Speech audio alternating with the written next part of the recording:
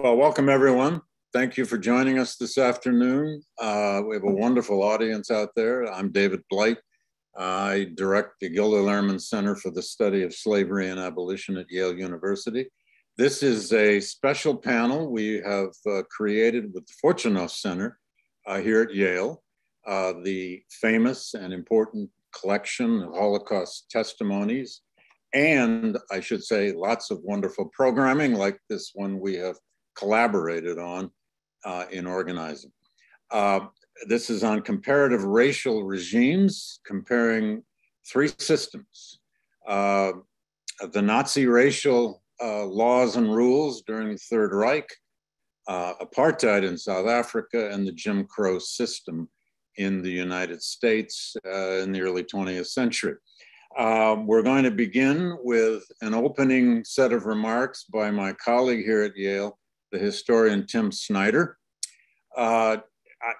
It goes without saying right now for most of you, I'm sure, that there is probably no more indispensable historian in the United States right now than Tim Snyder on questions of Russia, the Ukraine war, Vladimir Putin, Poland, but even beyond that, on the great issues of our moment.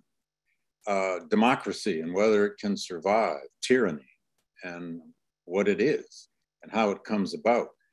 Tim teaches the history of Eastern Europe and Central Europe and the Holocaust here at Yale. He is a advisor, or the advisor, I believe, on the faculty to the Fortunoff Center.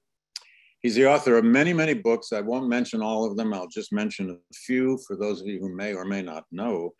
He's the author of Reconstruction of Nations, which is all about the making and remaking of Eastern European nations. The Red Prince, biography of a Habsburg Archduke. Thinking the 20th Century, perhaps one of my favorites, which he did in collaboration with the late Tony Judt.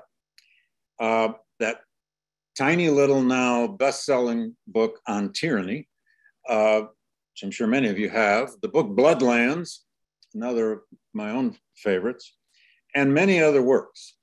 And there was no better person to ask to introduce this session comparing these three vast racial regimes than Tim Snyder. Tim, thank you so much for doing this today, and over to you. Okay, thank you very much, David, and thanks to all of you for being here. Thanks especially to the colleagues who are going to go deeply into these three cases in the session itself. The form my little introduction here is going to take is not a discussion of the three cases on which I'm really not expert. The form that this is going to take is going to be rather a reflection on comparison and on interaction and on what we're doing when we're comparing and on what we're doing when we discuss interaction. So as David kindly pointed out, some of my work has involved interaction. So the book Bloodlands is about a territory between German and Soviet power.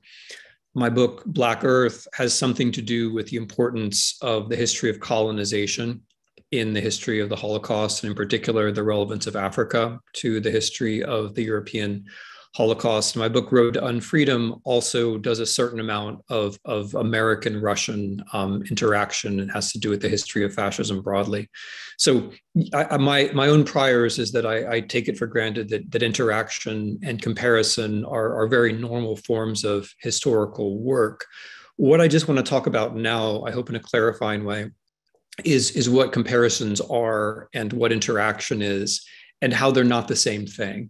And how it's important for us to have, I think, those two different modes in mind as we start to broach a number of cases at the same time, or in the same panel, or in the same discussion.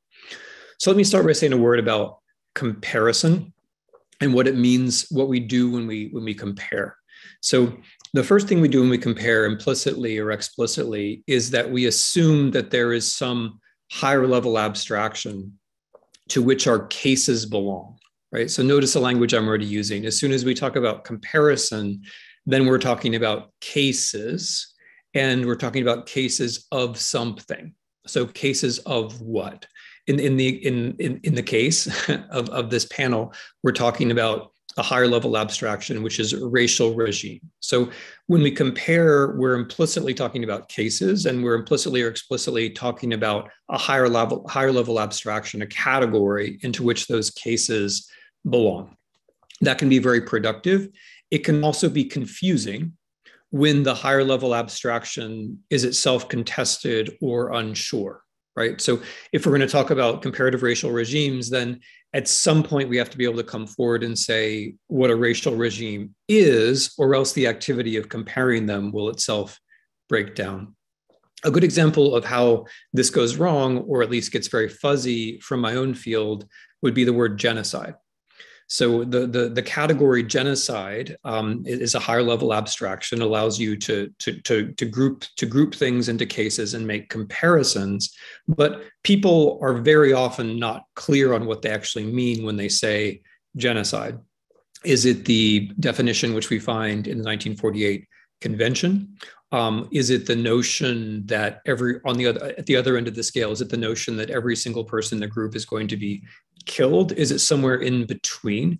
And so if we group cases under a higher level abstraction, which itself is not clear, then we start to have problems. And I'm giving this sort of classic example in my field. I myself have never used the word genocide as an analytical category in history, because I think when people use it, they just generally are not in a concert of understanding of what that term actually means. In the case of this particular discussion, I'm going to raise the question of where the category starts and stops. So I do know something about the history of Nazi Germany, much less about the other two cases. And here, there's no doubt that there is something like a racial regime in Nazi Germany. My query would be, in Nazi Germany, where does that racial regime stop, and where do other things start, right? So as in terms of anti-Semitism, if we group Nazi Germany together, for example, with the Jim Crow South, then the idea that the laws about Jews were racial laws seems quite clear and self-evident. But if we then jump forward and realize that the Nazi aspiration, not very many years after that, is going to be to exterminate all of the Jews, we can, I think, legitimately ask if that's a racial regime or whether it's something else. And if it's something else, then we can ask ourselves, what is the relationship between the racial regime and the policy of mass extermination? In my own view, the racial regime has an awful lot to do with the United States. It not only looks familiar, but it is familiar because of the American example. But that Hitler's idea that Jews are responsible for all harm to Germans and basically all ideas and all ethics in general is probably something that escapes the category of a racial regime. And then, of course, the other issue with Nazi Germany is that the racial scale, at least in my reading of the evidence, others will differ, the racial scale involves lots of other groups besides Jews and Germans. That dyad of Jews and Germans is not really, I think, very helpful in terms of understanding the racial hierarchy, because in some sense, both the Jews and the Germans were outside it. The Jews were not at the bottom, at least again in my reading of the sources, but the Jews were somewhere else. They were something beyond a race, something more than a race.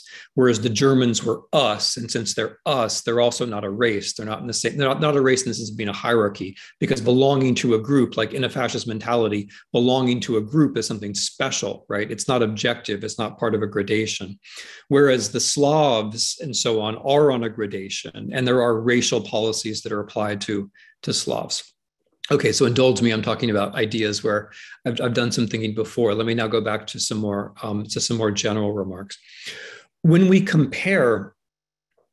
about cases, one thing that we should be aware that we're doing is that we're separating them. and that that may be appropriate for the exercise, right? It may not actually comport with reality, but in order to carry out a comparison, we have to assume that these things are in some sense separate, if only analytically separate, that they are phenomena that one can look at separately. Because if you can't look at them separately, you can't identify their features. And if you can't identify their features, then you can't compare them. If you'll accept the very stupid analogy, if you're doing a laboratory experiment and you have one thing in a Petri dish and another thing in another Petri dish, you can compare them. But once you start pouring the things from one dish into the other dish, you're no longer carrying out a comparison. But history, of course, involves a lot of things sloshing around together. And so comparison can be more or less artificial depending upon whether or not the events in question, the phenomena in question, are actually in contact. Now, when we compare, and I'm sure this is something that's going to come up, what we often confront is a taboo on comparison. Certainly, I've confronted this fairly regularly in my academic career, and I imagine that those of you working on these issues will have confronted it as well. So let me just share a few thoughts about taboos on comparison. So as I've said, I have my reservations about comparison as a method, but I regard it as fully legitimate. I don't think it is something around which there should be any kind of taboo. And I'm going to share a few thoughts that I've accumulated over the years about the idea that comparison should be taboo. The first is a kind of logical point, that when people say you can't compare, that really doesn't hold up logically, because the only way that people can say that you can't compare is for them to have already compared. Right. So the very judgment that things are incomparable is itself a comparative judgment. And as a comparative judgment, it itself violates the taboo on comparison. So it's the attempt to lay down this taboo is logically, internally contradictory. I think it functions more, and this would be my second point about the taboo, it functions more as a kind of power claim. Because if I'm saying you can't compare and I've already compared, then really all I'm saying is that I can compare and you can't, right? And that's not an analytical, that's not an argument. That's just a power claim. And then a consequence of a taboo on comparison is that it tends to homogenize human experience. So it's not just, it doesn't, because it's a claim on the taboo of comparison isn't just directed at researchers. It's presumably directed at everyone, including the people we study. So, for example, if an African-American, let's say an African-American soldier in the Second World War is confronted with a concentration camp and makes a comparison, the taboo on comparison would also apply to that person. Or, to take an example which is very familiar from my own field, if people experience both Nazi and Soviet rule, as tens of millions of people did, they made comparisons. But if there's a taboo on comparison, then that taboo would presumably also apply to them. And so here we have another kind of power claim, perhaps even a more sinister one, in which the researcher is claiming the ability to separate out actual human experiences. The taboo is being applied, as it were, not just to the secondary sources, but to the primary sources. It's being applied not just to the historian, but to history. It's being applied to the people who actually experienced history. And so, what we end up with is a kind of, defense of some kind of presumptive, ostensible moral absolute at the price of making history, as I see it anyway, inhuman and impossible to carry out. A couple of examples of this, which I'm sure everyone will be familiar with, would be the historical strike in Germany in the late 1980s, or I should say West Germany, late 1980s, when the argument was made that one cannot have the Soviet Union and Nazi Germany in the same conversation. The problem with that is that you end up, the problem, just to shorten this, shorten that very complicated, in some ways very interesting episode, the problem with that is that then you end up having Germans talking to other Germans on the basis of German sources. In other words, in order to avoid the contamination of comparison, people ended up becoming very provincial and generating hugely implausible arguments about how the Holocaust could actually have happened. A more recent example of this kind of attempt at taboo, as I'm sure that you'll remember, would be, I guess, 2 years ago now, the United States Holocaust Memorial Museum issued a statement saying that one ought not to make Holocaust analogies, which is a slightly different cut than comparisons, but overlapping. And of course, the problem with that claim that you can't make analogies is that the victims of the Holocaust made them all the time. And in addition to that, all of our words to describe the Holocaust, for example, the word Holocaust or Shoah, all of these words are themselves analogies. So if we tried to cut ourselves off from analogies, we'd be cutting ourselves off from any language or any thought about the events that we're attempting to discuss. Okay, so much for comparison. That's the first thing I wanted to talk about. I want to give a few remarks about comparison, what it is, where it can run into some limits, and why it's nevertheless legitimate, and why the argument from taboo, I believe, is always a bad argument. The next thing that I want to say, and I'm sure it's clear to all of you, I just think it's worth making this case sort of at the top, because I think it's a kind of higher level argument about the kinds of things that we're doing, is the difference between comparison and interaction.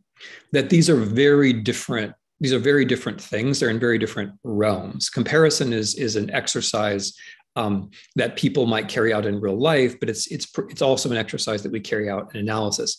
An interaction is not usually something that we think of as a concept. It's more something that we think that we are observing. But interactions are, of course, very important. Now, I should just pause on this point because it's really important.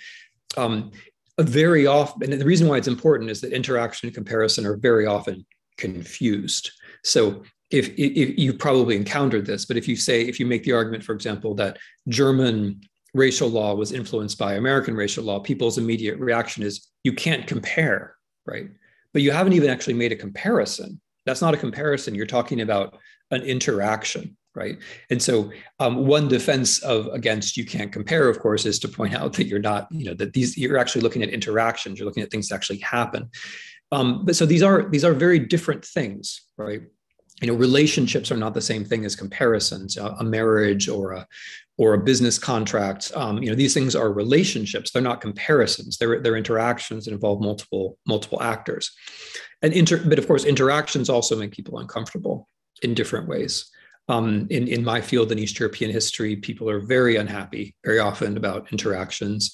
People are unhappy if Mussolini was influenced by Lenin, which he certainly was. People are unhappy if Stalin made it more likely that Hitler would be elected, which is the case. People are unhappy if Hitler was inspired by Stalin's collectivization of agriculture to think that Ukrainians could be starved to death, but that's clearly also true. People are unhappy that collaborators with the Soviets then went on to collaborate with the Germans and commit German atrocities and so on. Like those kinds of interactions, although they're manifestly clear in the primary sources, generally tend to make people unhappy. And they make people unhappy because they force us out of arguments from the nation and arguments from the state. They also very often force us out of comforting ethnic stereotypes, be they positive or negative ethnic stereotypes. Either way, they can be comforting, and the realization that the same person in different institutional setups can behave different ways can be very uncomfortable.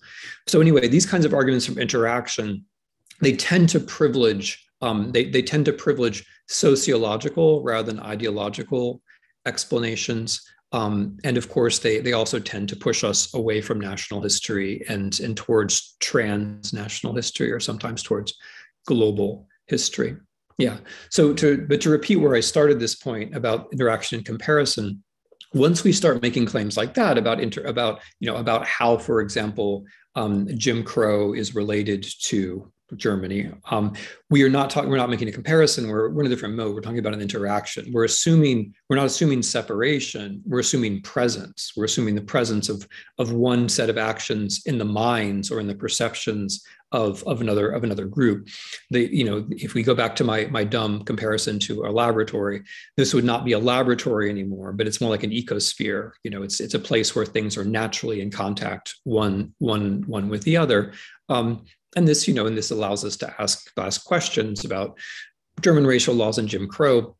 more broadly, in the kind of work that I do, the relevant question would be the relationship between Hitler's fantasies of Lebensraum with American frontier colonialism more broadly. In Hitler's second book, it's actually quite clear that, you can't make this case absolutely with 100% certainty, but it's let me put it this way, it's hard to imagine his fantasy of Lebensraum without his understanding of the way American frontier colonialism worked.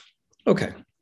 So as I've said, interaction tends to push us, as I imagine in some ways this panel will push us towards global history and towards entangled history. Okay, so I'm going to stop there. I'm sure I've said enough or more than enough. I'm just trying to set the table with a few very basic remarks about what we're doing when we study interactions, or what we're doing when we set up comparisons.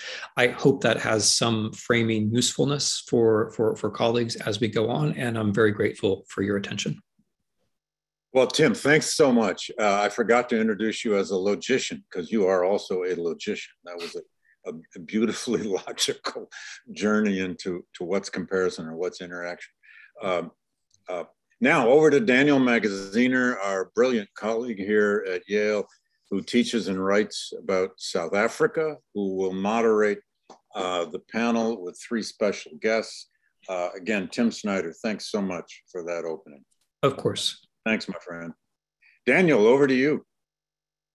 Thanks, David, and thank you, Tim, for those really illuminating and challenging remarks that I think will give us a lot to think about. And as we are mulling them over, it's my great privilege to introduce our panelists who will be adding to this stew, if I can kind of extend and change Tim's analogy of thinking through concepts of interaction and comparison. We have 3 panelists today, and I should have said I'm Dan Magaziner. I'm a professor of history in the history department at Yale, specializing in 20th century South African history. Our panelists today are going to be focusing, as Tim indicated, on 3 case studies on the history of the Jim Crow South in the United States, on the racial state in Nazi Germany, and on apartheid in South Africa. The order of their presentations is a bit different than on the program because we're dealing with some power issues in Cape Town. So Dr. Tipe is going to be the last presenter for us today. But I will introduce them all and welcome them collectively, and then turn it over and we'll hear the presentations, and then there'll be time at the end for some interaction and conversation. Our first presenter is Dr. William Sturkey, who's an associate professor in the Department of History at the University of North Carolina, Chapel Hill, where he's been since 2013, after having completed a postdoctoral fellowship at the Africana Research Center at Penn State. He earned his PhD in history from Ohio State University in 2012, and his MA from the University of Wisconsin-Madison in 2007. He holds a BA also from Ohio State, which he earned in 2005. Dr. Sturkey has 2 books forthcoming from Basic Books. The first, Precious Lord, Take My Hand, and the second, The Ballad of Roy Benavidez, The Life and Times of America's Most Famous Latino War Hero. His first monograph, which was published by Harvard University Press in 2019, is a history of race and place in Hattiesburg, Mississippi, entitled Hattiesburg, an American City in Black and White. In addition to this, he co-edited To Write in the Light of Freedom, the newspapers of the 1964 Mississippi Freedom Schools, which was published in 2015 by the University Press of Mississippi. He's the author of numerous articles and book chapters, and is also a prominent public intellectual who shares his work in publications such as The Atlantic and The Washington Post, as well as Black Perspectives, the very influential and widely read blog of the African American Intellectual History Society. Dr. Sturkey has presented his work in institutions across the United States and in virtual fora, given our current times, including an Author Meets Critics Roundtable on Hattiesburg at the 2021 African American Intellectual History Society meeting. Finally, I note his participation in ongoing reckoning with histories of race at institutions like UNC, including a talk with the provocative title, quote, How to Make a University Lie About Race, which he presented in Chapel Hill in 2019. That sort of work is very familiar to us here at Yale. Dr. Sturkey's talk today is entitled Closed Societies, the United States of Jim Crow, 1877 to 1965. Welcome, Dr. Sturkey. Patricia Haber-Rice is the senior historian at the Mandel Center for Advanced Holocaust Studies at the United States Holocaust Memorial Museum in Washington, D.C., a position that she has held since 2016. That position culminates a very long career of service to that institution, where she has worked in various capacities since 1993. Dr. Haber-Rice has a PhD in German and Central European history from the University of Maryland, College Park, in addition to an MA and BA from the Southern Illinois University. She's also studied at the Free University of Berlin. A specialist in the history of Nazi medicine, and I hope the scare quotes are implied, she's presented on the subject at too many institutions to list, from locally at GW in DC to Oregon State on the other side of the country in Corvallis, to Humboldt University in Berlin, to numerous teacher and other workshops in her capacity as senior historian at the Holocaust Museum. I note in particular how frequently she addresses medical students on one of their profession's bleakest chapters. She's published numerous chapters and reviews on subjects including disability and euthanasia during the Nazi Holocaust, as well as comprehensive chapters in the Routledge History of the Holocaust and the Oxford Handbook of Holocaust Studies. Her work is available in English, German, and French, and she's recently been published quite topically in Ukraine. She is the co-author of 2 books, the latest of which is Nazi Sites for Racial Persecution, Detention, Murder, and Resettlement of Non-Jews, Volume 5 of the Encyclopedia of Camps and Ghettos, which is forthcoming from Indiana University Press. She's also the author of Children During the Holocaust, Documenting Life and Destruction, Select Sources of the Holocaust, Volume 1, which was published in 2011. Dr. Haber-Rice's talk today is entitled Nazi Germany, the Racial State. Finally, if the electricity holds up in Cape Town, we're pleased to welcome Dr. Tuto Tipe back to Yale. Dr. Tipe is currently a lecturer in African Studies at the University of Cape Town, where she's been since February 2020, which was obviously a rather inconvenient time to begin a new position. This fall, she'll be a postdoctoral scholar at the University of Chicago Department of History for 2 years, after which time she will transition into becoming an assistant professor of history in the college, also at the University of Chicago. Dr. Tipe earned her PhD in History and African American Studies at Yale in 2020, as well as an MA at Yale in 2018, to go along with degrees from the University of Cape Town in 2011 and Macalester College in 2010. Dr. Tipe's research focuses on the intertwined histories of land, property, community, and cultural life in South Africa. She's currently working on a book manuscript entitled Black Freehold Land Ownership in Alexandra Township, which is based on her award-winning dissertation at Yale. She has published chapters that consider more than a century of legal and cultural history about property rights and urbanism in South Africa, including the Oxford Handbook on South African History, and her work also extends into cultural history, with articles about how Black writers challenge white representations of Black identities in early 20th century South Africa, as well as work about family photographs and home life in Alexandra Township, both before and during apartheid. Before embarking on her PhD, Dr. Tipe was a researcher for the Center of Law and Society at the University of Cape Town, where she researched how systems of traditional governance and vernacular language systems impacted property law in both historical and contemporary South Africa. That research resulted in numerous law journal and related publications, especially focused on gender, property, and the debate over so-called traditional courts in post-apartheid South Africa. Dr. Tipe's talk today is entitled The Making of Race Through Land and Citizenship in South Africa. With that, please join me in welcoming our 3 panelists to the GLC and the Fortunoff Center, and I will turn it over to Dr. Sturkey for our first presentation. Dr. Sturkey. Hello, can everyone hear me okay? Okay, great. Thank you so much. Thanks to David for the invitation, for being here, and thanks to everybody for organizing the program. So I'm going to share my screen, and give me just 1 second to do that. Oh, okay. Okay, so I'm going to talk about the Jim Crow regime in the American South that lasted essentially from the end of Reconstruction up until the civil rights movement of the 1950s and the 1960s. And I get 15 minutes to do so. So I'm going to move along at a pretty good clip. And if I miss anything, we can unpack any of these ideas throughout the latter part of the discussion today. But I want to start off by emphasizing three things about Jim Crow. Here you see an image of a Black woman using, of course, the colored only water fountain, sort of a classic Gordon Parks image of the Jim Crow South. But I want to talk about three big ideas before I get started. The first is that Jim Crow is an American phenomenon contained within the American South, absolutely. But it's actually probably more accurate to consider each state as its own racial regime.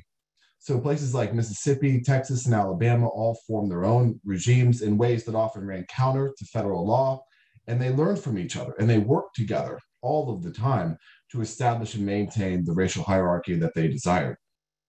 So all these different racial regimes existing within a broader nation. The second thing is that Black rights were guaranteed by the Constitution.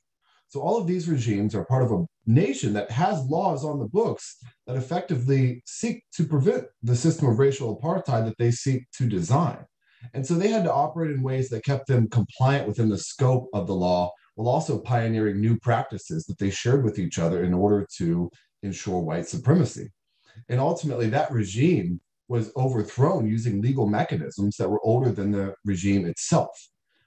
Third is that individual and collective grassroots activism and action was essential to upholding Jim Crow. Jim Crow involved a lot of laws, state legislatures, obviously, the authority of the state, police power, et cetera. But everyday citizens and actors were highly involved in making sure that Jim Crow worked for everybody. And that involved extreme cases like murder to making sure somebody takes off their hat when they greet a white person. All of these sorts of structures undergird this racial regime that was Jim Crow. So, of course, Jim Crow emerges after the end of Reconstruction. Reconstruction is the process by which the South and many of its citizens or residents were then folded back in the United States of America. And Reconstruction is a lot of different things, of course, we could say about Reconstruction, but I really want to highlight the Reconstruction Amendments, the 13th Amendment, 14th Amendment, and the 15th Amendment, these Reconstruction Amendments.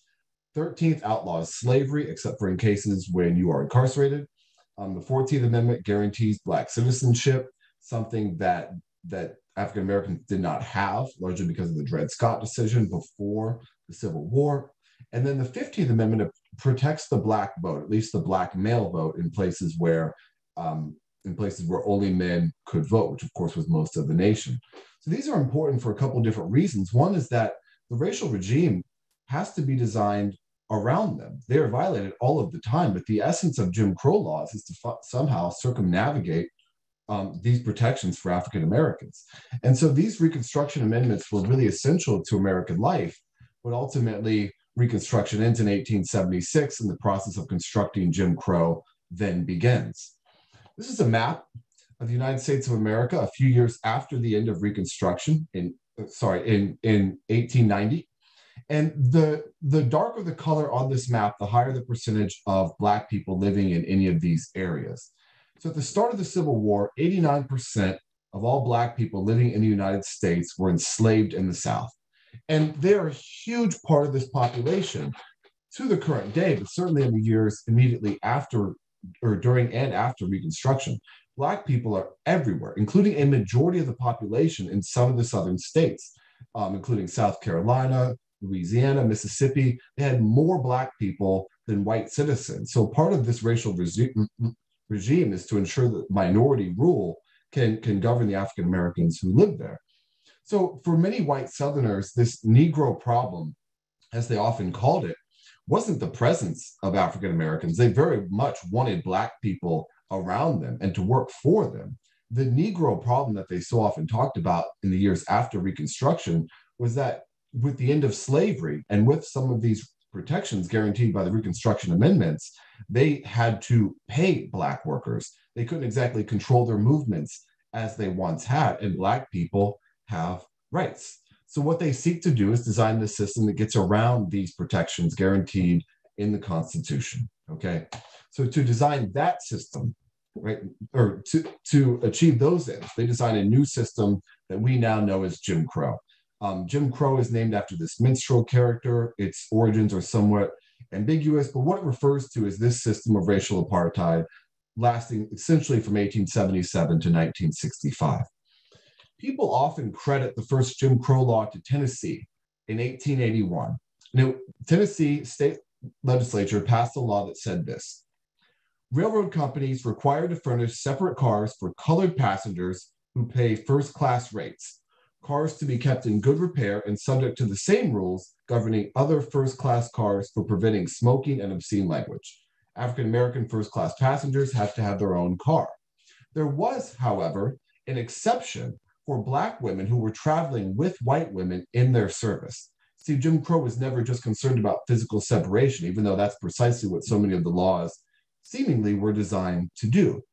A few years later, Mississippi passed the railroad law requiring the state's growing railroads to, and I quote, provide equal but separate accommodation for the white and colored races by providing 2 or more passenger cars for each passenger train, or by dividing the passenger cars by a partition so as to secure separate accommodations. Equal but separate, separate but equal, right? This comes to be the language that's often used for some of these Jim Crow laws, because that does not then violate the 14th Amendment, which protects against African-American civil rights, protects from that badge of slavery influencing their civil rights in the years after Reconstruction. So almost immediately, Mississippi was actually sued for this law that required separate cars for Black and white passengers.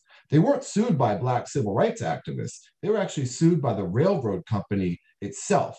The railroad company says, well, my God, what are we going to do if every single state has a different racial order that we need to rearrange the cars every time we pass into a new border? This doesn't make sense. It's also economically inefficient to pull half-filled cars, but if we have to keep Black and white people separate.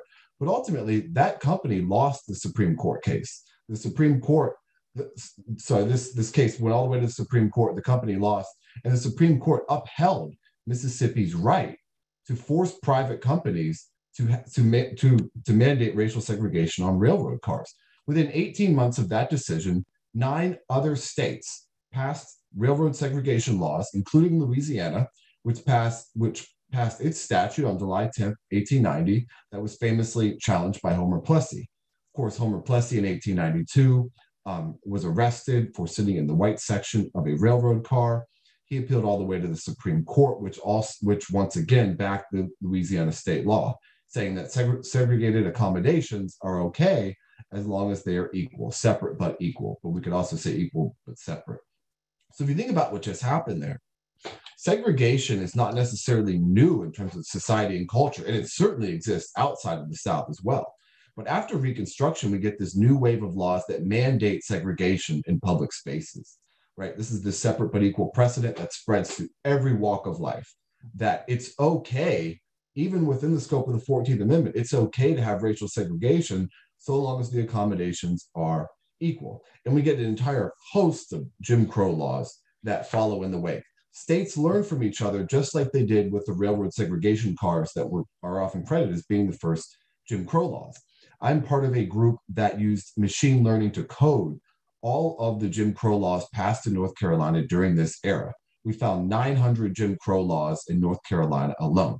Some of these laws were modeled after other states, and some of them presumably served as models for other states, right? The states talk to each other. They learn from each other all the time. In 1890, the state of Mississippi was a pioneer in rewriting their constitution in what is known as the Second Mississippi Plan. The first Mississippi Plan was this violent overthrow of Reconstruction in 1875. The Second Mississippi Plan provides a model to circumvent the 15th Amendment. Okay, so Plessy versus Ferguson allows them to circumvent the 14th Amendment. The Second Mississippi Plan allows them to get around the 15th Amendment. So this new constitution in 1890 included new regulations for voting. We had a poll tax and a literacy test. A literacy test, also known as an understanding clause, was the way that African Americans were disfranchised all across the South. These practices were also upheld with the court case Williams versus Mississippi. So literacy tests are really important. And here is an example of a white registrar giving to African Americans a literacy test. A literacy test required voters to pass either a written or a verbal examination in order to register to vote. The thinking here, or the justification here, let's say, is, well, shouldn't only informed citizens be allowed to vote? People who are actually paying attention to what's going on. Okay, that's sort of the thinking of it. But the process and results of the literacy test were extremely racialized. So what they allowed the local registrar to do was to look at people who applied to register to vote and to judge basically whether they were Black or white. If they were white, they might get an extremely easy test. In some cases, they might just literally sign their name. There were numerous cases where the federal government later found that people who were literally illiterate, couldn't sign their own name, somehow passed literacy tests. With Black applicants, on the other hand, they might be given some random, obscure section of the state constitution to interpret. There was one registrar in Mississippi who was literally asking people how many bubbles are in a bar of soap. The answers didn't matter at all. The sole goal was to give the registrar the authority to make sure that African Americans couldn't vote. So in this way, we got a new state law, but the process of making sure that Black people were disfranchised was actually involving thousands of people, just like this man named Thurin Lind in Forest County, Mississippi, who did the work every day of making sure that African Americans could not vote. They were invested with the power from the state, but they were also people who were acting, sometimes on their own at individual courthouses. And so Black people were effectively removed from the voter rolls. Well, what happened with literacy tests and the second Mississippi plan was that every other state in the South followed that pattern. Between 1890 and 1908, every single state in the former Confederacy rewrote their state constitution to bring in literacy tests and poll taxes and other methods in order to prevent African Americans from voting. Jim Crow touched every walk of life. Obviously, many of you are very familiar with the stories behind Brown versus Board of Education and sharecropping and different things like that. But there was etiquette. It touched certainly healthcare systems. But one of the most overlooked ways that Jim Crow touched everyday Americans was that there was a social and cultural component to Jim Crow that had to be learned and taught. Black people learned the lessons from their parents and communal experiences. They also learned the lessons out in society. Perhaps the most tragic example of that is just everyday moments, like you see here on the left of my screen, another Gordon Parks photograph of young Black girls watching white kids play on a playground that they know they are not allowed to play on because they are African American. Or this little girl on the right looking at, white mannequin dolls wearing dresses that she could not try on. Perhaps she couldn't even enter the store. And it involves all of these behavioral expectations out in public. For some people, it just became so natural that they didn't even remember where or how they learned it. These lessons had just been a part of their lives. It fundamentally shaped their expectations. Ariel Barnes, born in Scott County, Mississippi, remembered, and I quote, "It was never really explained to me. I just came up sort of knowing what it was, It was just there. We would meet white girls on the street and we just knew to move over." And of course, all of this was backed by extraordinary examples of racial violence. When people think about racial violence, they often think of lynching, and rightfully so. But the violence entailed other smaller encounters as well. Beatings, punches, thrown bricks, sexual violence, or even just the threat of violence was a major part of this system.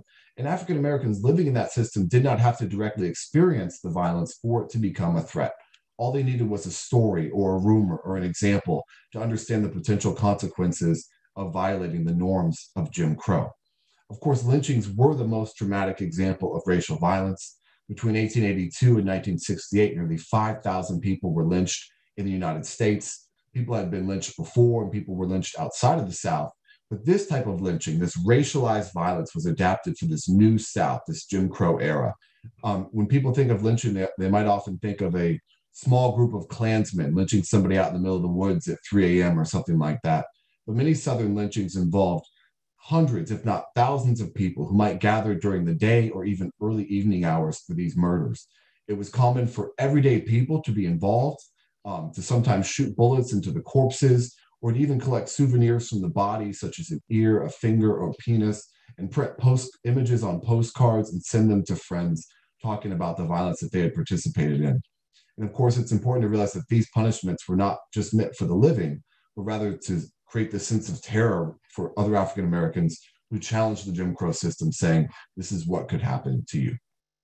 So that's a very broad overview. In 15 minutes, I will go ahead and stop there and turn it over to the next panelists. Thank you. Here we go. Can you take down your screen? There we go.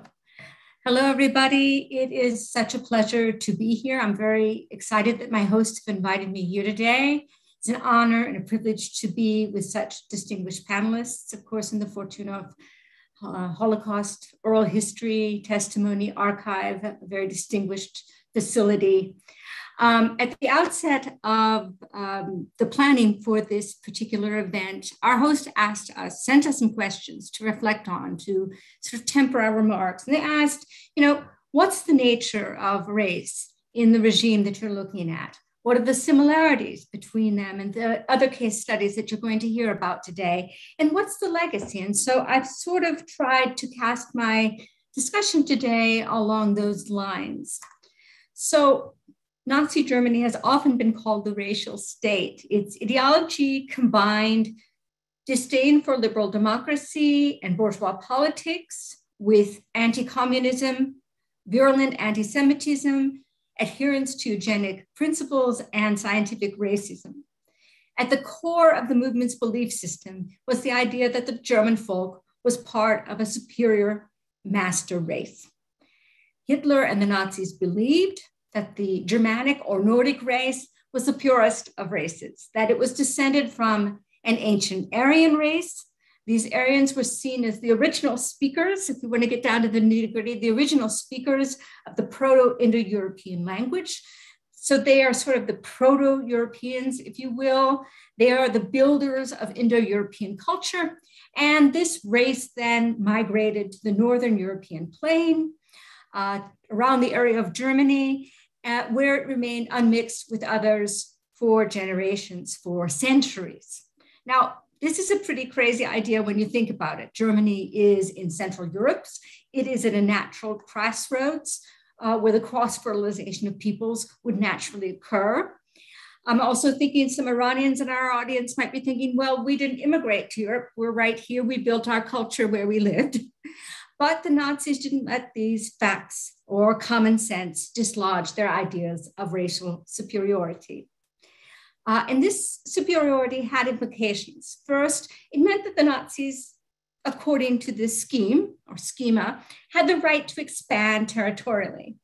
And it meant, second, that all other races, of course, were inferior to them within a certain schema. So let's look what this means. The Nazis had a lot of enemies, real and perceived. Many of them are what our museum likes to define as enemies of belief and enemies of action.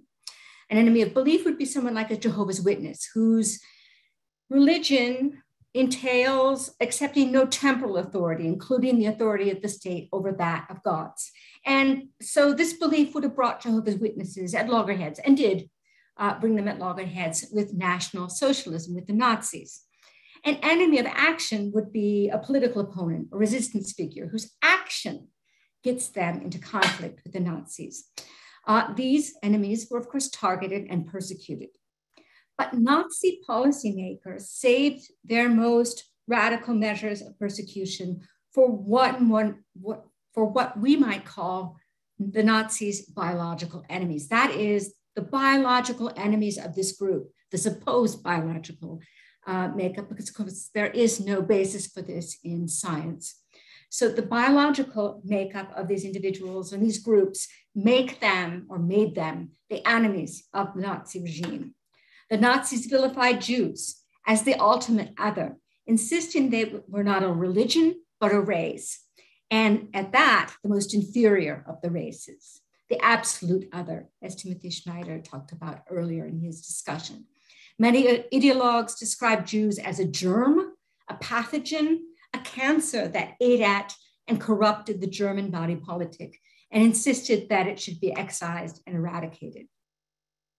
They viewed Roman Sinti, the so-called gypsies, as at once a biological enemy and a criminal element upon German soil and called for their expulsion. They viewed the Slavic races as inferior and proposed their subjugation. And even within what they considered their racial community as they had constructed it, Nazi officials expanded the notions of scientific racism beyond the ideas of race to target so-called hereditarily ill, as the Nazis described them, those whom we would today identify as persons with mental, physical, or social disabilities, and called for their marginalization from society. So that's the Nazi construct of race in a nutshell.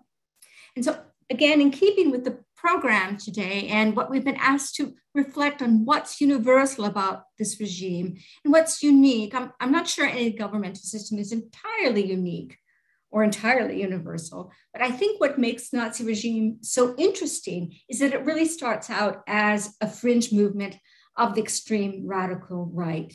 And as such, Nazism, I think, shares many of the common traits that mark other extremist movements and extremist governments, past and present, that one can argue are universal. And I had a conversation with a psychologist and co-founder of the National Center for the Study of Terrorism and the Response to Terrorism at the University of Maryland, Professor Ari Kugonsky, who also is a Holocaust survivor in his own right. And according to him, as I understand it, extremist movements almost always share three characteristics. First, the idea that they need to belong to a group. With the Nazis, of course, that is the idea that the Germans together form a folk and a part of that superior Aryan race I just described. Second, the group has sustained a trauma or an injury. In this case, the Germans, in this particular period, it's the loss of World War I. It's the loss of territories, the limitation of its army, navy, and air force, the humiliating Versailles Treaty with its war guilt clause, the enormous war debt that Germany is required to pay.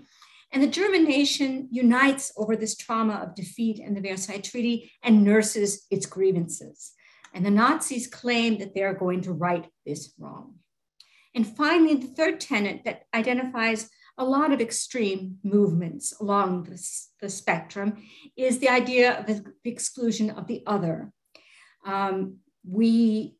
As a result of this trauma, we repay this injury by excluding the other. And of course, with the Nazis, there are a lot of groups, there are a lot of others, but clearly the ultimate other is the Jew. It was the Jews and the socialists at home, the Nazis argue, who facilitate this humiliating surrender in the First World War, this stab in the back, and it makes them our enemies and we will make them pay through persecution.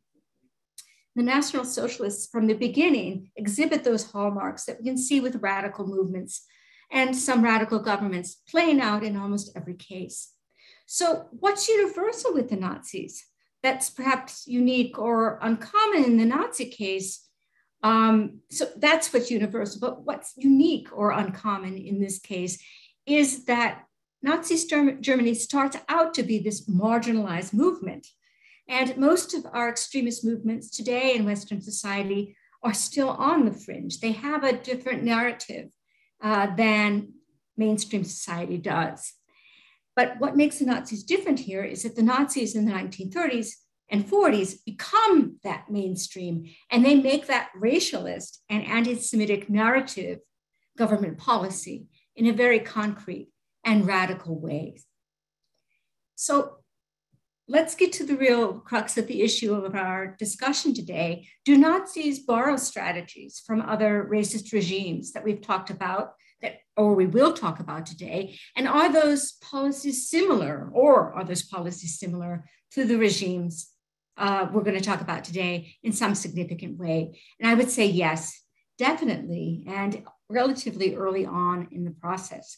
For example, Nazi officials were really inspired by American eugenicists, especially concerning America's very early sterilization laws. The US had the first sterilization laws. We are a federal institution or a federal system, so those laws went state by state, with the state of Indiana in 1907 having the first compulsory sterilization law that we know anywhere. And the US was the world leader in sterilizations before 1933. California and Virginia, I realize a lot of these states are outside the Jim Crow South, though some of them, Virginia, are within the Jim Crow South. And these sterilizations in the 1950s take on racial rather than eugenic characteristics. Many, many more individuals, Blacks are sterilized rather than whites in the 1950s as a result of this law. But really, it's California and Virginia that continue to sterilize individuals at a fairly constant pace well into the 1950s. And those two states account alone for almost half of the estimated total of about 60,000 eugenic sterilizations in the United States in total. And so Nazi Germany looked at the US as a leader in eugenic policies like sterilization, and they create their own law on the 14th of July, 1933, just 6 months after the Nazis come to power. The Hitler cabinet promulgates the law for the prevention of progeny with hereditary diseases. It's also called the Hereditary Health Law. And this ordered the compulsory sterilization of persons with certain disorders or disabilities. Individuals with intellectual disabilities, certain psychiatric disorders like schizophrenia or bipolar disorders, certain physical disabilities like hereditary deafness or blindness made one subject to sterilization in Nazi Germany. The law was modeled itself on Harry Laughlin, the US eugenicist, modeled sterilization law of 1922, a fact of which American eugenicists were very proud. And medical professionals were now duty-bound to report patients with these disorders in the exercise of their practice. And this new law takes effect in January of 1934, and it's nationwide in Nazi Germany. And from then, January 1934, until May of 1945, the end of war in Europe, some 400,000 Germans are forcibly sterilized under the terms of this Nazi sterilization law. The vast majority of these persons are individuals with mental disabilities and mental illness, but diagnoses like hereditary feeble-mindedness, which at that time was a real medical diagnosis, but very nebulous. And its ambiguous diagnosis allowed officials to include not only those with a legitimate disability, but also those who were outside the mores of German society. And I think most directly to the point of South Africa under apartheid and the Jim Crow South, especially after 1948, the similarities are there, of course, in anti-miscegenation laws. While Germany had no such laws until the Nazi era, of course, laws prohibiting the marriage of white Americans and Americans of color had been on the books since colonial times. And many Nazi officials were keen to apply these kinds of laws to German Jews. And they did so in September 1935 in the midst of the 7th annual Nuremberg Party Rally. Nazi leaders promulgated the so-called Nuremberg racial laws. These laws are really significant because they lay the foundation for all future anti-Jewish legislation in Nazi Germany. And the second of these laws was the so-called Law for the Protection of German Blood and German Honor. And this law banned marriage between Jews and non-Jewish Germans, so-called Aryans, and criminalized sexual relations between them. And implementing decrees for the law defined who was a Jew and extended the law to ban marriage between German Aryans and Roma and Sinti and Blacks, so-called African Germans, if you will, right after in the next month. So that law was expanded to include, as I said again, Roma and Sinti, so-called gypsies, and Blacks living in Germany. And while we're focusing on that 1935 Nuremberg race law, just to be specific, there are 3 laws in those racial laws. This law for the protection of German blood and German honor, which I just discussed. There's a flag law that's not really significant in this case. And then there's the other significant Nuremberg law that bears some similarity, I guess, and I hope that the next speaker bears me out, a similarity to apartheid. And that's the Reich Citizenship Law. The Reich Citizenship Law of 1935 declared that only people of German or kindred blood could be citizens of Germany. And there was a supplementary decree published on November 14th, the day the law went into effect. That would have been 1935, who defined who was a Jew and who was not a Jew. And despite the persistent claims of Nazi ideology, there were no valid bases to define Jews as a race. Nazi legislators looked, therefore, to family genealogy and decided that people with 3 or more grandparents born into the Jewish religious community were Jews by law. Grandparents born into the German religious community were considered racially Jewish. And so under this law, Jews in Germany were not citizens, but if you will, the best translation perhaps we can make in this case is that they were subjects of the state, bereft of traditional civil rights. And of course, there are other numerous decrees that we see mainly in 1939 after the nationwide Kristall pogrom of November 1938 that bar Jews from certain professions, that ban Jews in public spaces and public transportation, that will look very familiar to my other speakers on the virtual podium today. So finally, what are the legacies from Nazi Germany? What is its legacy? And of course, the terrible legacy of the Nazi regime was the Holocaust. The Holocaust narrowly defined, that is the genocide of European Jewry. And of course, the Holocaust in its broader interpretation, not only the murder of 6 million Jews, but the murder of 250,000 Roman Sinti. The figures go at least 250,000 Roman Sinti, so-called gypsies, and as high as 500,000. The murder of 3.3 million Soviet POWs, the murder of 250,000 German disabled patients, the murder of 1.8 to 1.9 million Gentile Poles, countless non-Jewish Soviet civilians. In short, the murder of millions of innocent victims targeted by the Nazis because of their racialist ideology or their belief in eugenic and racist concepts. Because their racial constructs, because of Nazis' racial constructs, we also have to include here the massive dislocation of populations in the German occupied East, based on racial grounds, moving Germans to where Poles had once lived, on the argument of Lebensraum, as Timothy Schneider spoke of earlier in our discussion today, the mass displacement of individuals, Jews and non-Jews, who made up the prisoner population in Nazi Germany's vast concentration camp system and who were forced marched into the German interior at the end of World War II.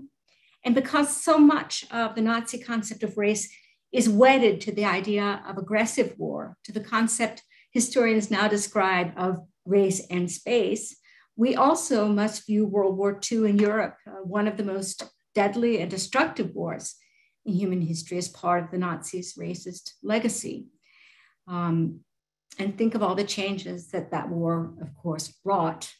I guess as a final note, part of that legacy is also a warning for modern times. It teaches us that democracies are fragile things, even democracies as old and venerable as our own. And it warns us that, or what, the demonization of the other and the persecution of minorities can lead to in the hands of a ruthless modern dictatorship. And I'll stop there, and I look forward to the comments of my colleagues.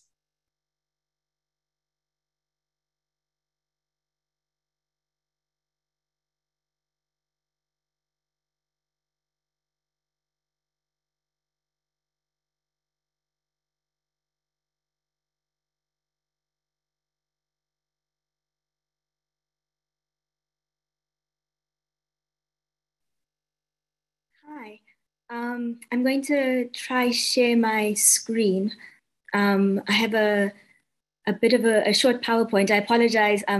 We've been having a power outage here, so I wasn't able to join for the practice session beforehand. So I'm going to try share my PowerPoint screen now.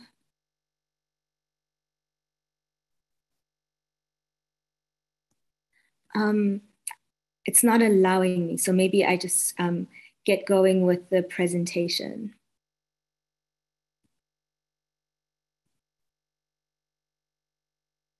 Okay, yeah. It doesn't look like I have access to share my screen, so I'll just go ahead and get going with my 15 minutes. Can everyone hear me all right? Okay, I'll get going. Okay, great, thank you. Apologies for all these technical problems on my end. It's we're going through a bit of a moment with power issues around the country here. So I've organized my discussion about race in South Africa through the lens of land. Land was central to the creation of South Africa as a settler colony, and was central to ideas of the making of race and of citizenship and of belonging in the country. European settlers formalized South Africa's founding sin of land theft from African people by writing themselves into newly created deeds records as the land's rightful owners. These deeds records became their justification for claiming the land and alienating indigenous people from their ancestral homes. Settler colonial law and the due process that its logic produced became the fetish upon which settlers explained their domination, and through which they produced a nation state that they claimed exclusively as their own. Freehold, or freehold as we call in South Africa, private land rights, were the instrument through which settlers made stolen land their home and legal entitlement. Freehold's centrality in the creation and the reproduction of the settler colony made it sacrosanct. Freehold was a right that was valuable in and of itself. And it made possible the industries that drove the country's economy and that attracted white people from around the world with the allure of riches in South Africa. So for freehold to function in these ways, in the creation of South Africa as a place for white people, all four of the settler colonies that would become South Africa in 1910 worked to naturalize the relationship between private land ownership or freehold land ownership and white identity. At the same time as these four colonial administrations, from the 1600s through to the 1800s, legally, politically, and socially linked the most secure land tenure systems with the greatest protections for individuals to white identity. They relegated people who they racialized as native to state-owned reserves and locations. These colonies systematically worked to construct Black people's land rights and tenure security in collective terms and at the mercy of the state. So at the same time as individualization is happening through private property rights for white people, collective identity is being forced on people who are racialized as native or Black. I'll come to a moment about discussion of the creation of the four major racial categories that start really gain traction in the late 1800s through to the end of apartheid in 1994 in a moment. But I'll start first with the early 1850s in the Transvaal colony of South Africa, which is where we're going to end up in this talk, where an example is going to end up. The Transvaal colony is where Johannesburg is located, and this became the economic center of South Africa and became, because of this, a central site for ideas of race making.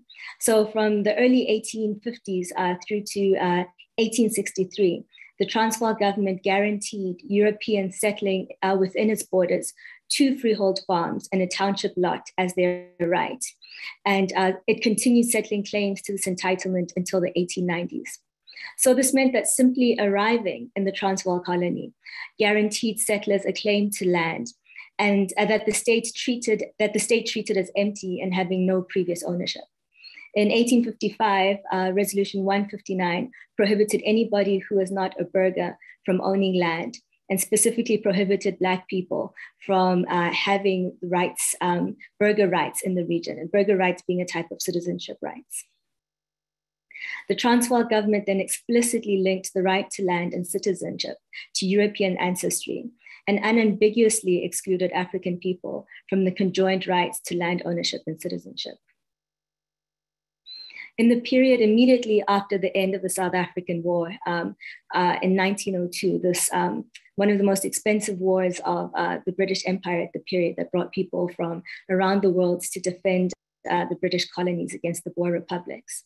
At the end of the South African War, as people began the work of rebuilding infrastructure in their lives, the Transvaal government passed what it called the Settlers' Ordinance that enabled, quote, agriculturalists and other persons to become occupiers of the land and to eventually become owners, private landowners of this land. African people were implicitly excluded from both categories of agriculturalist and person. And this showing the British-controlled colonies' continuation of the Transvaal colonies' legal conceptualization of the relationship between land rights and race. Going beyond the previous articulations of the relationship, though, between land rights and race, the South African government went on to tribalize these conceptualizations of what being Black meant in relation to land rights.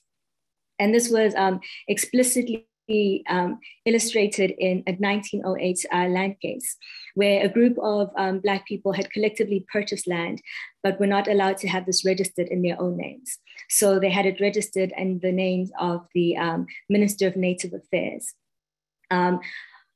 And when they argued for the recognition of this land rights as their own and not as part of a tribal holding, which the minister then put it under, the judge in this case reasoned that he said, quote, if any individual or group of persons had been allowed to hold land separately from the rest of the tribe, it would have meant the destruction of the tribal system. For these reasons, I feel strongly that the conclusion must be that under the pure native law and custom, individual ownership was unknown and the ownership was a common ownership by the whole tribe. So in this process, we have freehold land rights as white rights and tribal land rights, which the state now defining what tribal means and where tribes can reside as the only way that Black people can experience any type of tenure security in the South African regime. The Petula judgment spoke to the broader colonial attitude that Black people could only legitimately exercise rights to land in the context of a collective. Through this lens, white people could be understood and treated as individuals and their rights similarly recognized, whereas Black people were a homogenized whole. In South Africa, Black people in the Southern African region experienced a particular iteration of settler colonialism that combined subjectivities linked with land dispossession and labor exploitation in one identity and historical experience. This was unlike contexts in the United States and Canada, where Indigenous people who were dispossessed of their land and enslaved people whose labor was exploited were differently racialized, and the two historical experiences were separate, although intimately connected. The development of white supremacy in Southern Africa reflected the convergence of the repertoires of multiple repertoires in global circulation of indigeneity and Blackness. Indigeneity in the ways that people were dispossessed of their ancestral land, that tribalism was imagined and was imposed, and that people were forced into reservations and reserves in the creation of the so-called white men's countries. Blackness in the ways that people were racialized as belonging to the lowest position in racial hierarchies that developed in large part through the transatlantic slave trade and ideas of race that were circulating through that historical experience. Here also they were constructed as hyper-exploitable and their worth being directly imagined in relation to the physical labor that they supplied. The concept of native in South Africa they therefore carried these, the convergence of these different historical experiences that were in circulation around the world. I have some maps that I would be showing on the PowerPoint that show the physical restriction of Black people to 13% of the South African landmass, just as a visualization of what the processes of landlessness, land dispossession looked like in terms of 80% of the population living on 13% of the land. But I'll describe it so you can imagine this. And sorry, I'm a bit off without my PowerPoint. Yeah. So we have the categories of Native, Bantu, Black, and African being applied to people who are imagined as racialized, as the first racial category in South Africa, and this being linked to ideas of tribalism. Next, ideas of colored, people of mixed ancestry as the second category, and Indian, people who largely came into through the Indian Ocean, British Empire, labor migration processes of working in plantations. And then white settlers, who in different historical moments are called European, white, or settler.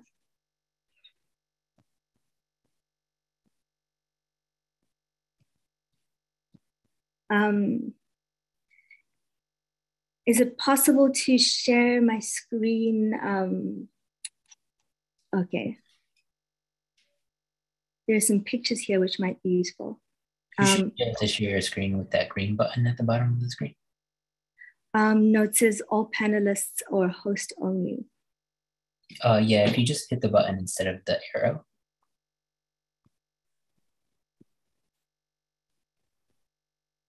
You know, there's like a green square. If you hit the green square, that should do it. No. Okay, I apologize. It's not coming right there. But in South Africa, what we see happening is race fundamentally being defined through processes of land dispossession for Black people and ideas of who can live where and how. So cities largely imagined as spaces where Black people provide their labor and come in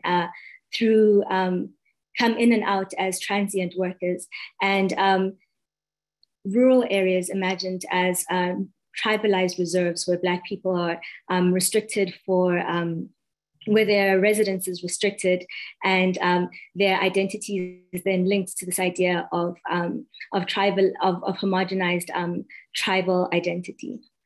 I'm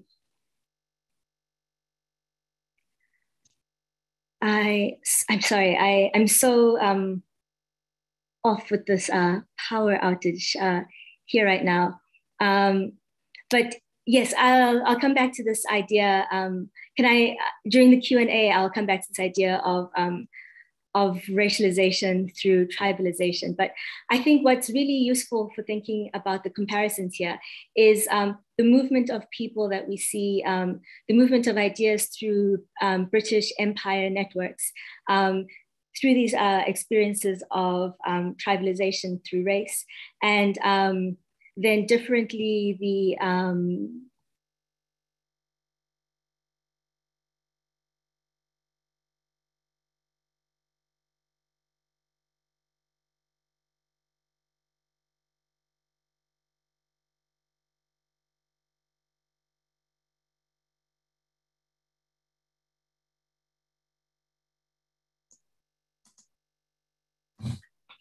So I would suspect that Tuto has fallen victim of Cape Town's failed power system.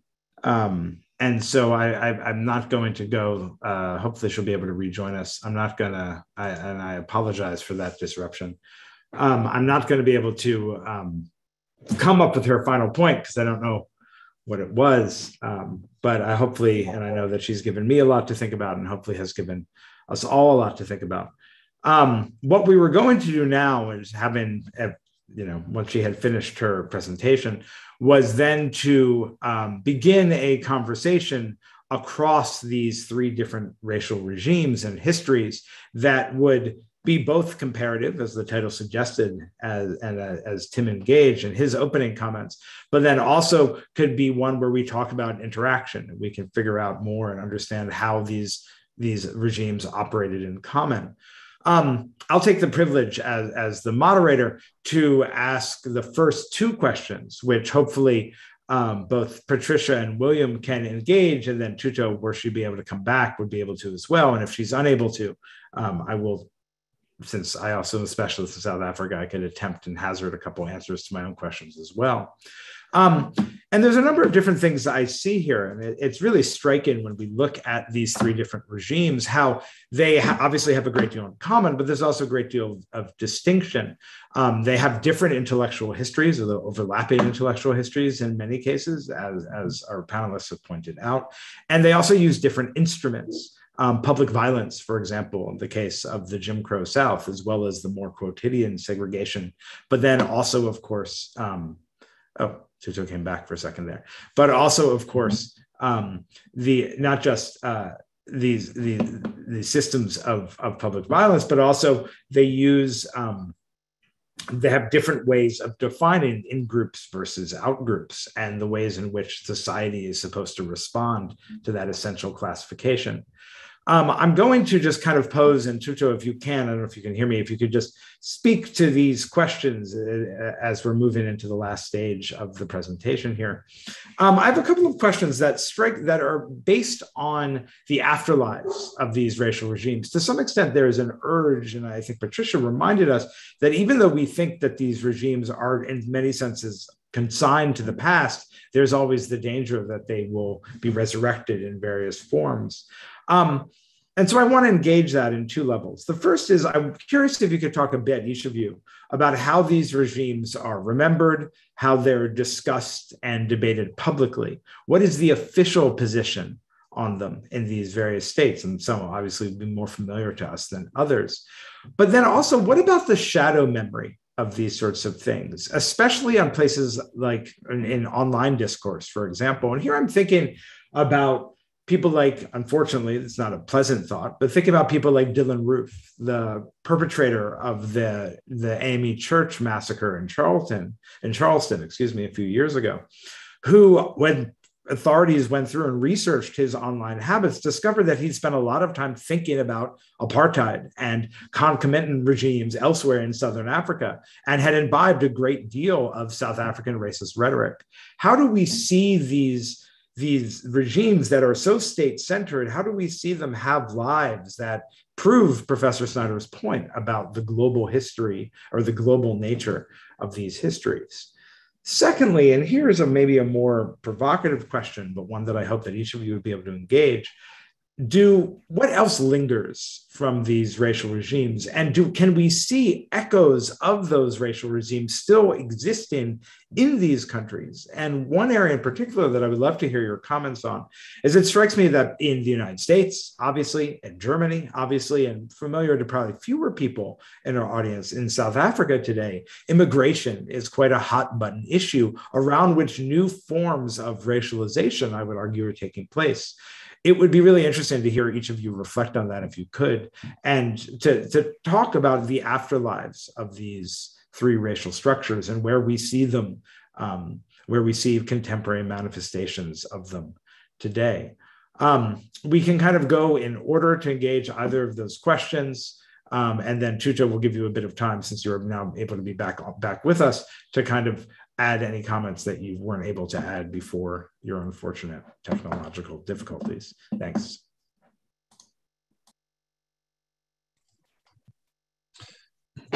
Thank you so much for those really compelling questions, Dan. There's so much to say about that. One thing that I want to point out with the afterlife of the Jim Crow regime is how many people are still around who grew up in that regime and were very much affected by it. My own father was born in Arkansas in 1948. I'm the oldest in my generation. So I'm the first generation in my family born outside of the Jim Crow South. And I think about this all the time, but basically anybody over the age of 57 years old, or about 55, 56, 57 years old, who was born in the South grew up in that era. And so, it was totalizing, right? I mean, it was everywhere. It was like these lessons that you learn on the streets, it's in lessons that you learn in school. And we still have a very large portion of our population that is very much affected by what they learned growing up in that racial regime. My father certainly not excluded from that. And I think that really plays into memory. The way that people were taught about Reconstruction, is very much in line with neo-Confederate memory that was really crafted during this Jim Crow era. Confederate monuments are obviously the most important part, but in school, people were also taught that when African Americans could vote during Reconstruction, they were irresponsible, that they came after white people's power and authority and their land. And I think that very much shapes people's modern political sensibilities. And, all of these things that linger, I think, like different points about, people often make a point about like the breakdown of the Black family. They often point to the end of Jim Crow as the moment that really starts to happen, like the 1960s, when African Americans got a lot more civil rights and they got more access to federal welfare programs, whatever that might be. But then also perhaps the most disappointing way that this still lingers with us today is this debate over Confederate monuments. We still have, we celebrate both ends of this regime. We celebrate Martin Luther King Jr. and people that sought to tear it down. But then all over the South, our landscape is littered with county names and city names and street names and Confederate monuments that celebrate the people that erected the regime. We really celebrate both sides of this. And so one of the things that I think is so troubling today is the way that Confederate monuments have entered our political discourse in a way that really draws out a lot of voters that along racial lines that basically do what the Confederate monuments were supposed to do in the first place. And that's that identify, white or Black and vote along those lines. And it's really quite striking how that particular issue can serve to divide, especially working class Black and white voters today. I'll stop there.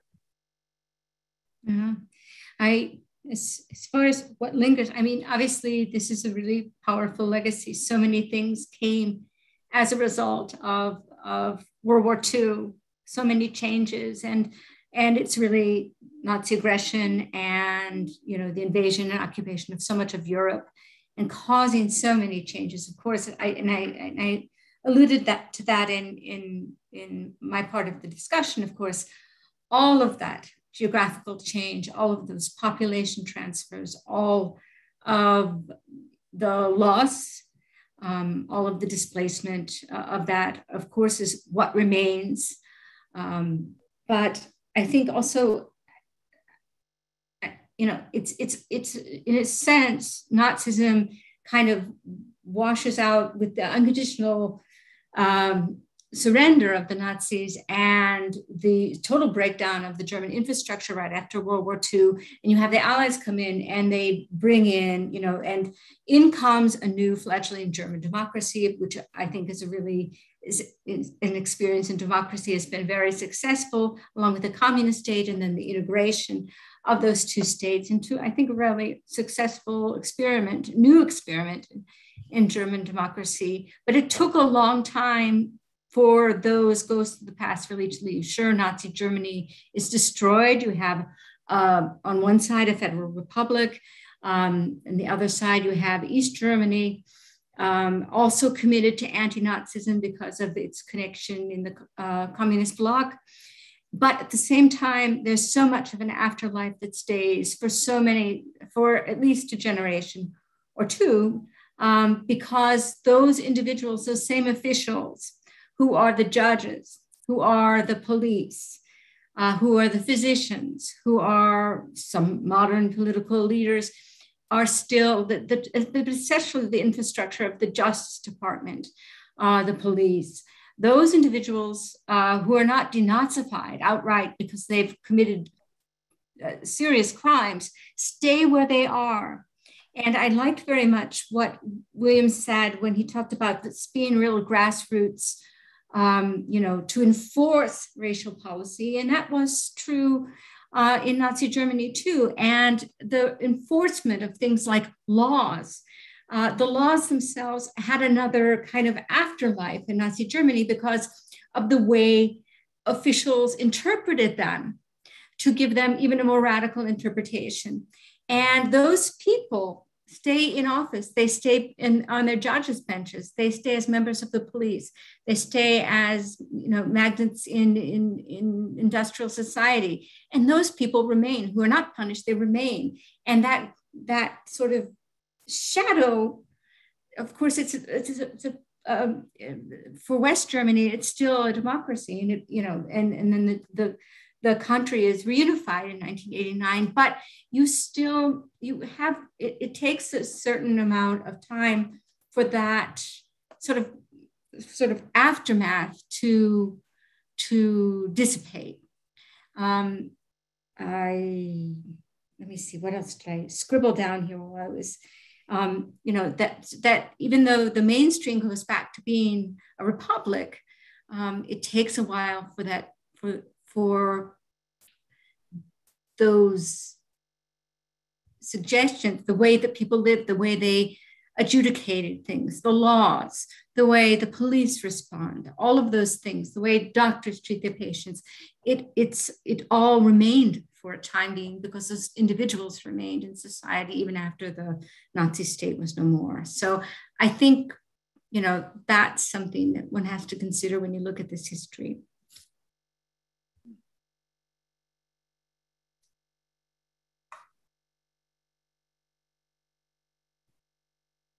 Thank you. I apologize again for those technical problems, but I think I should be able to share now the screen. And if I could just go, if I could abuse my remaining time a bit, just to integrate the answers into what's remaining of my presentation. So this, the first line is with this native, colored, Indian, and European. The first line there, native, Bantu, Black, refers to different categories that were used to describe indigenous people. Native was first when European settlers were trying to argue that these are indigenous people and trying to make this a pejorative term. This switches to Bantu around the mid-century, around the time that apartheid begins in 1948, when generations of white South Africans started to understand themselves as local and part of the South African fabric, and try now to frame indigenous people as not having the same sorts of ties to the place as they do. So Bantu being the broad linguistic group that spans from East to Central to Southern Africa, being used to refer to indigenous people. And this is an idea that's still coming out today as relevant with the debates about land. And there are some far right groups that argue that actually Black people, African people arrived in South Africa around the same time as European settlers. So they both have equal claims to the land, even with the violent history of land dispossession so well documented by scholars. This languaging around Bantu continues to have potency in the far right imagination of claims to the place, claims to South Africa and land in South Africa. So then this being what I was starting to describe earlier, that Black people being restricted to particular parts of the country, and these being designated as native locations, native reserves, and private land ownership being designated as universally white and part of citizenship claims. So here is a visual representation of the areas to which Black people were restricted in South Africa. And when we think about the afterlives of the laws that I'll look at in a moment very quickly, that restricted Black people to these areas, there's 2018, there was a major court case that went up to the Constitutional Court in South Africa, South Africa's highest court, where a group of descendants of Black people who bought land in 1916 are still challenging to have these property rights recognized, because the state still insists that their land is tribal land and that individual rights can't exist in the areas that are shaded here as part of the tribal reserves that were set up under colonialism.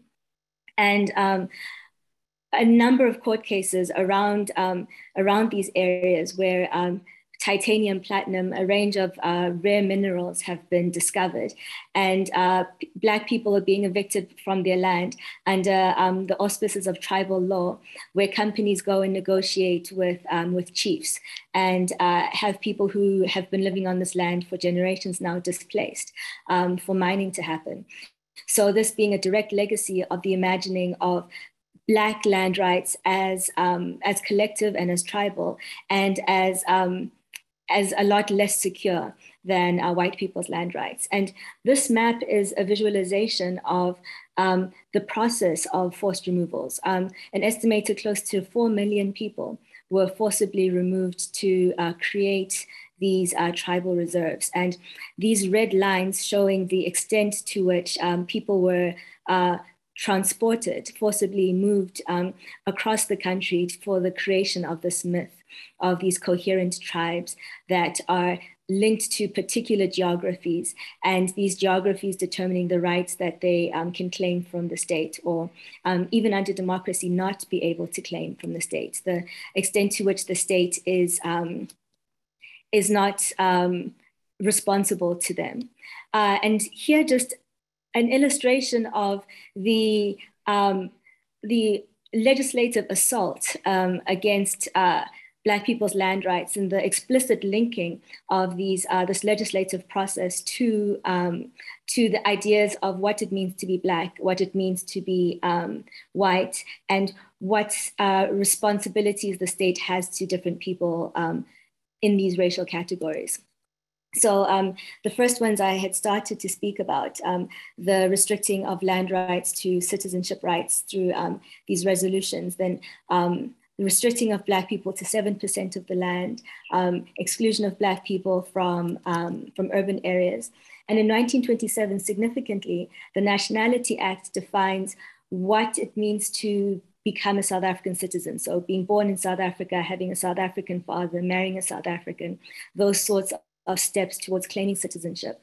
And significantly in the same year, the government passes the Native Administration Act, which says how tribes are created, how the states can designate who's part of which tribes, where the tribal boundaries start and end, and who tribal leaders are.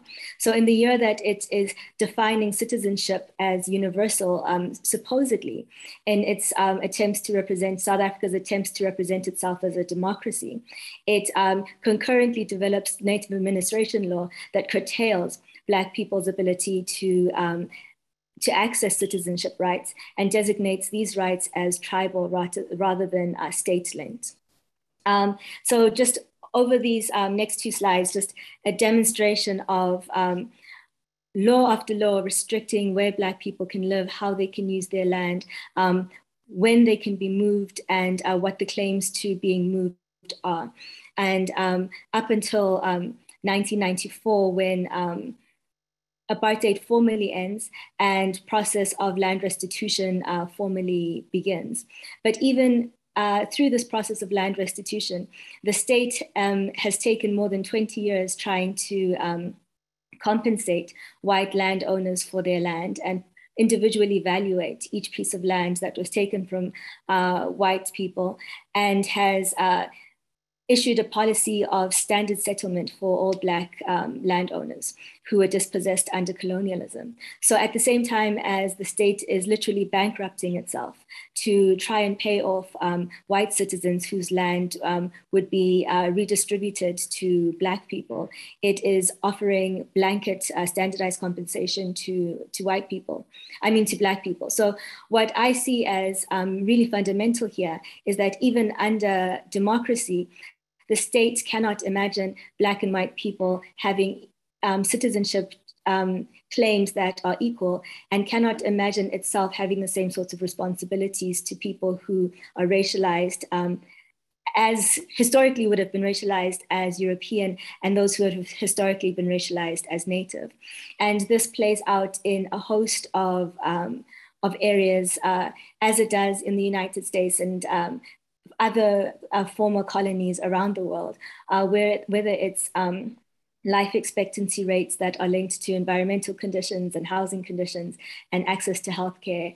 As Dan mentioned, the question of violence linked to immigration in South Africa, the attacks against violent attacks of migrants into South Africa from other African countries as part of this idea of tribalism that was fueled under colonialism being expressed through Africans from outside South Africa being imagined is particularly foreign in comparison to Europeans who immigrate to South Africa, who can be easily integrated into the South African state and not face the same kind of violence and understanding of taking opportunities as people who would have been part of this tribal system or excluded from the tribal system experienced in South Africa. So I think these legacies for me are really devastating in the direct material ways that they continue to live out, in the ways that these areas that were historically designated as tribal continue to be treated separately from the rest of the country. And then in the many insidious ways that the state continues to understand its responsibilities to white people as taking, as having greater importance than its responsibilities to people in the other three racial categories, particularly people who were historically racialized as Native. Thanks.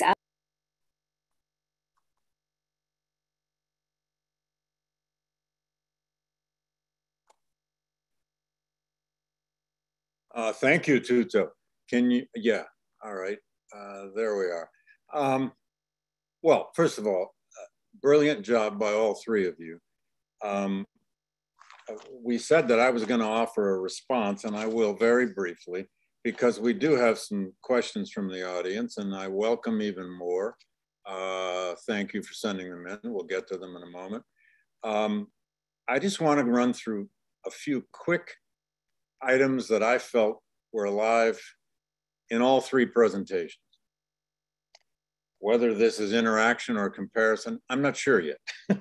First of all, extremism always comes in stages.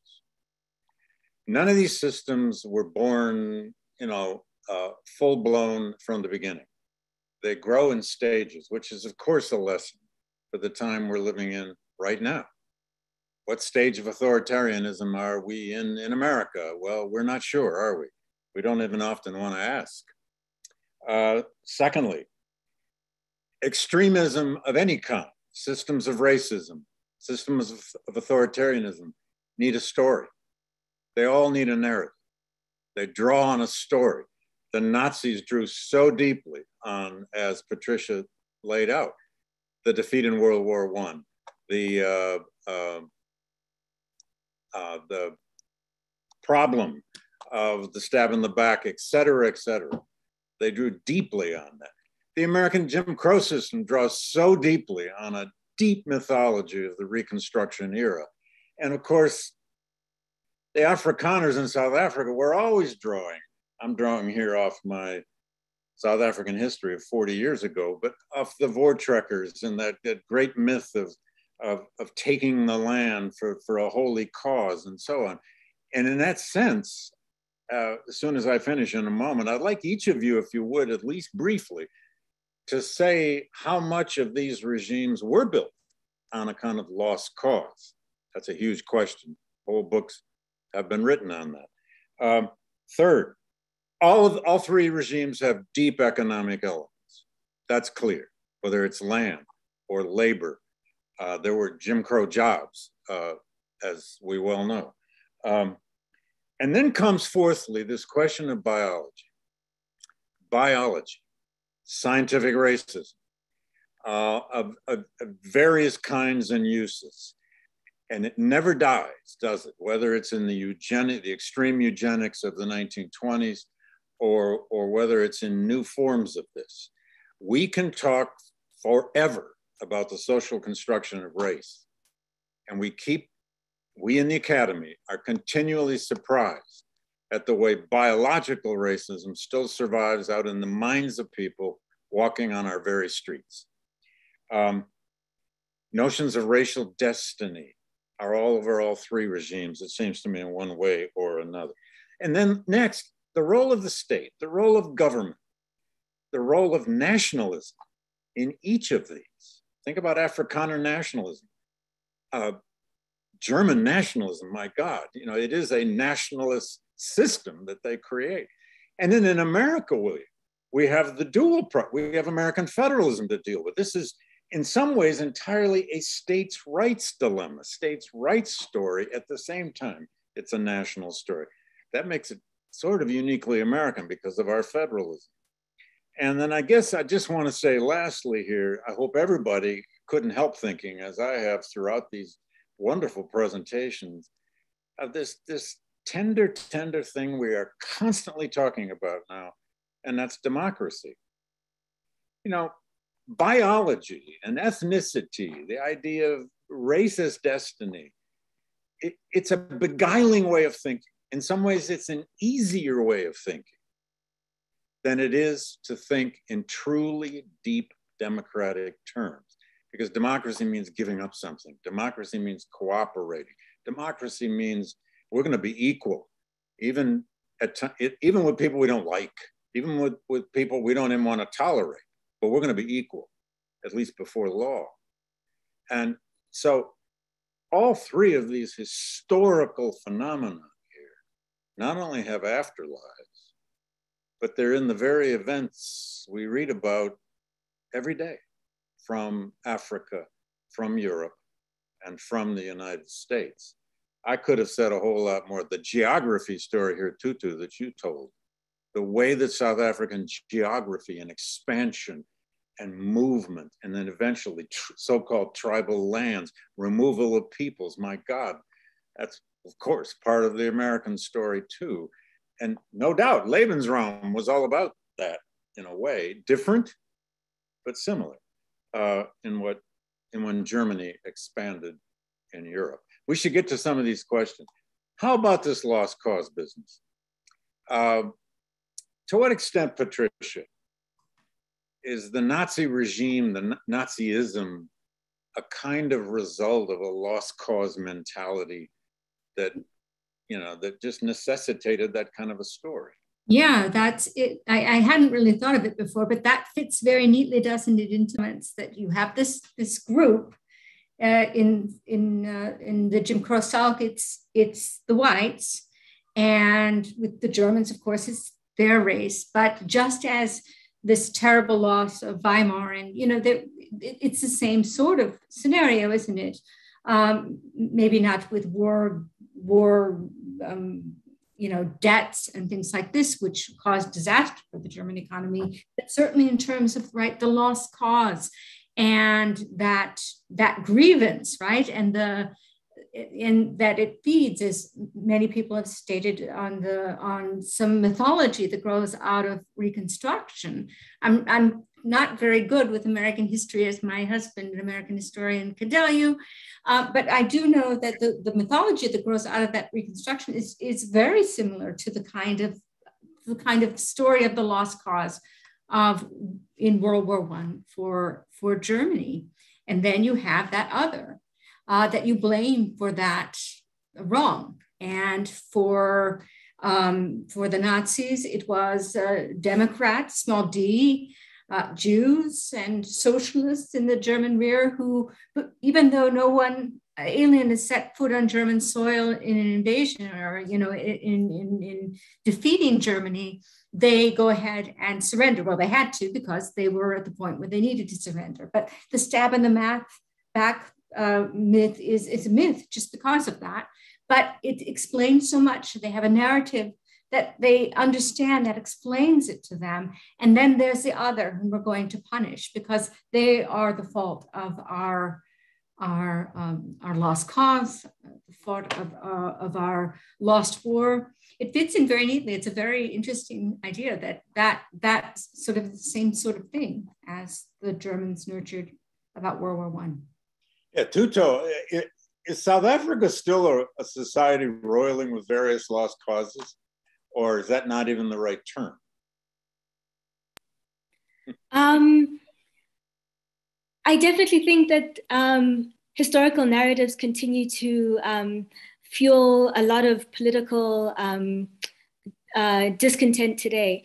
I think that colonial narratives around the idea of, similarly to the US, of the empty territory that was not being used and the lazy natives are central to understandings today about economic inequality and the lots of social and political challenges that come from that deep rooted inequality. And I think these narratives are central to its perpetuation today, absolutely. Alan William, I mean, among Americanists, it's almost a creed that the lost cause and the Jim Crow system evolved together.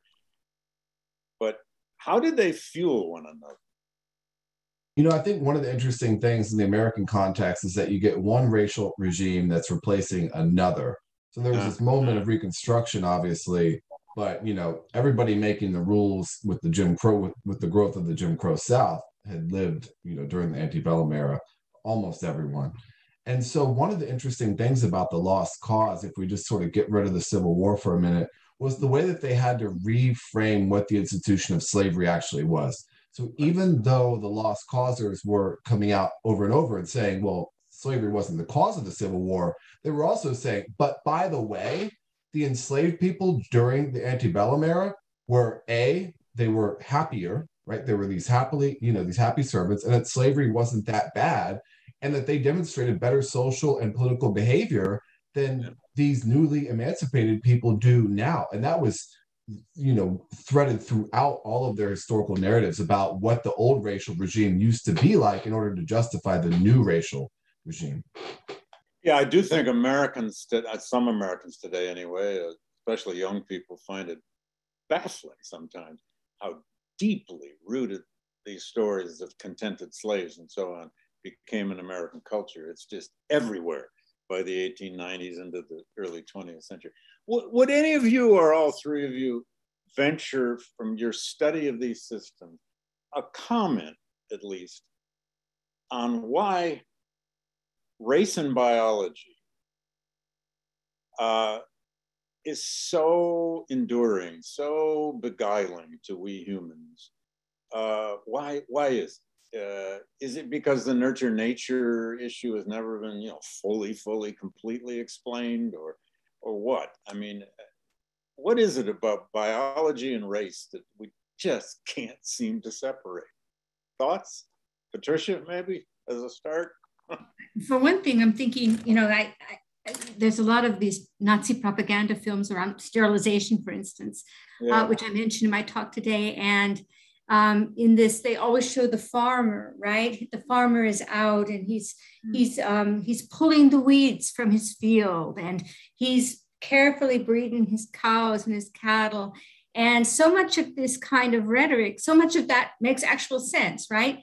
We do pull weeds out of our garden. We do get rid of the chaff to get what's really valuable. We do breed, for selective breeding. So in certain sense, that makes sense to the common man, and to, especially in an agrarian culture, it resounds with them. But yet what they're actually saying, what the consequences of following that in a radical way are, we see with the Nazi period, right? So, but I think it's, in a certain sense, it resounds because it sounds like sense, when in fact it's not. So I don't know, maybe somebody. That's actually interesting, because there's a natural destiny to how you grow wheat. So people throughout time have thought, well, why isn't there natural destiny to races or ethnicities or groups or nations and so on and so forth? I don't know. Tutu, any thoughts on that? This is a tough one. I know it's for the philosophers and biologists to fight out, but any thoughts on that? I think it allows people with privilege to explain away a lot. I think that if people don't have to take responsibility for the fact that inequality is manufactured and sustained by people, then if there's a shortcut for explaining why Black people have the highest, mortality rates and the highest poverty rates and the highest unemployment rates, if those can be explained away by nature, I think that it makes a lot of people comfortable. Well put. William, any thoughts on that one? Yeah, I agree with that. I think that's right. And I think it's about power. One of the disturbing things about our own society now is the way that people are still willing to use race as an organizing principle in order to, recruit voters.